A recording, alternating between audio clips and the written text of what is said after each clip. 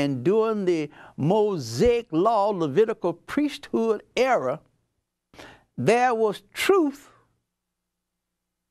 but very little light. Maybe a 10-watt bulb, where now the light is shining as the sun. You get the comparison. Shall we pray? Eternal God, our Father, we come today in the name of Jesus, in that name that you have given us, whereby we might be saved.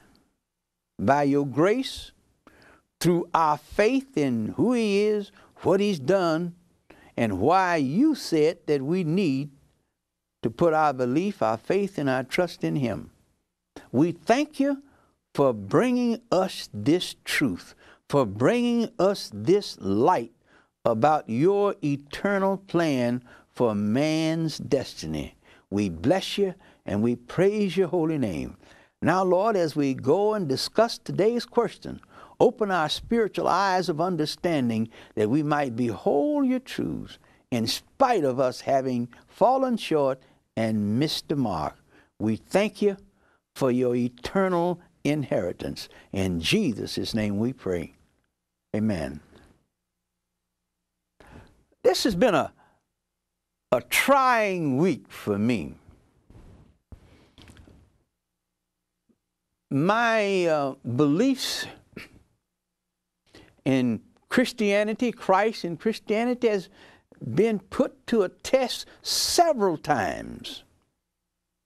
I've had to go back to the Bible to make sure that I was standing on solid ground, because some renowned preachers came forth with some statements that would stagger the imagination.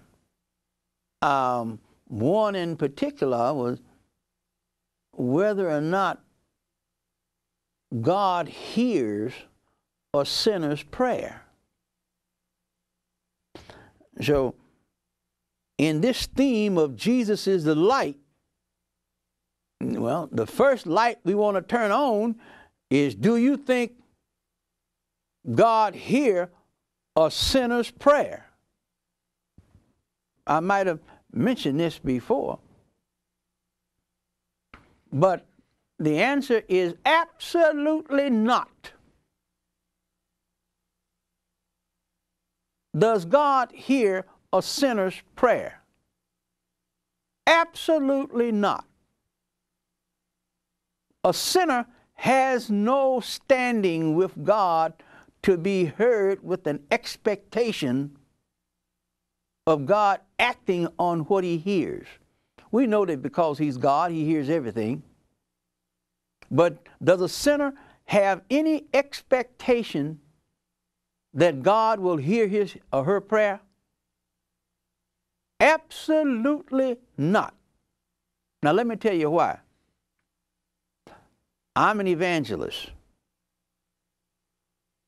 I try to bring people into the kingdom of God by giving them the gospel, the light.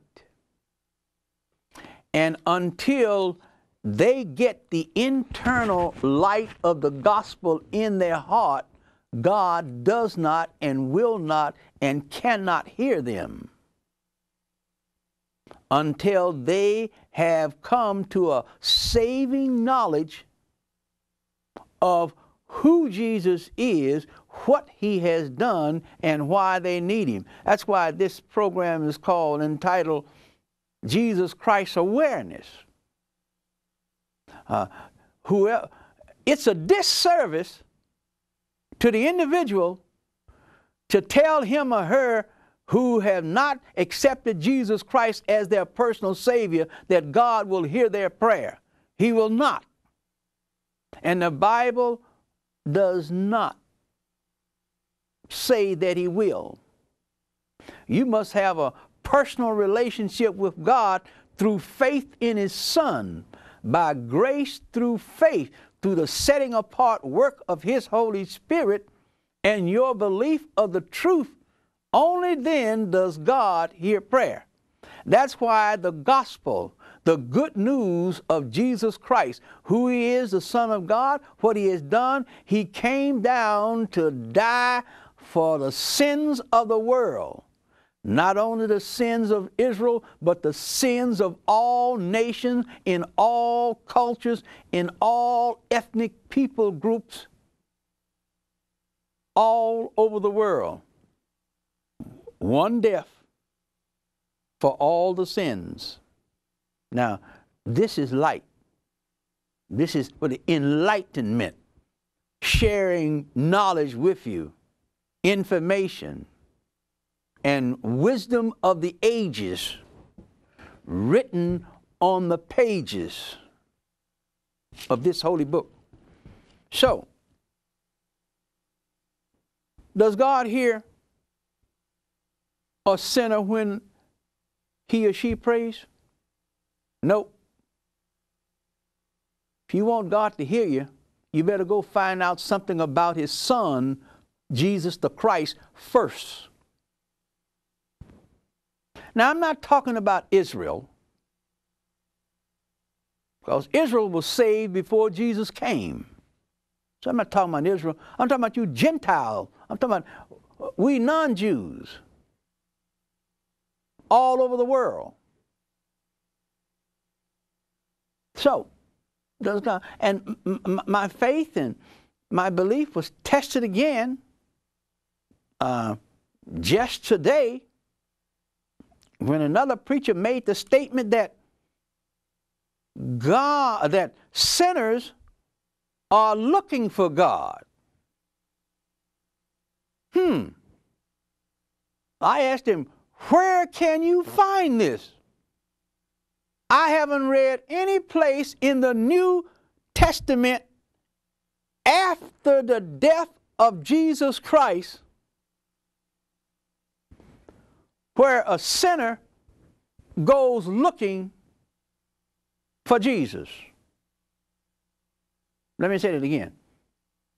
I can't find any place in the New Testament after the death of Jesus Christ where the Bible says that a sinner has the ability to go look for Christ.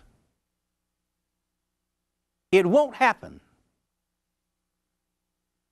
Because all sinners are under the direct control and influence of principalities and powers of wickedness in high places, and he or she must get their permission before they can go.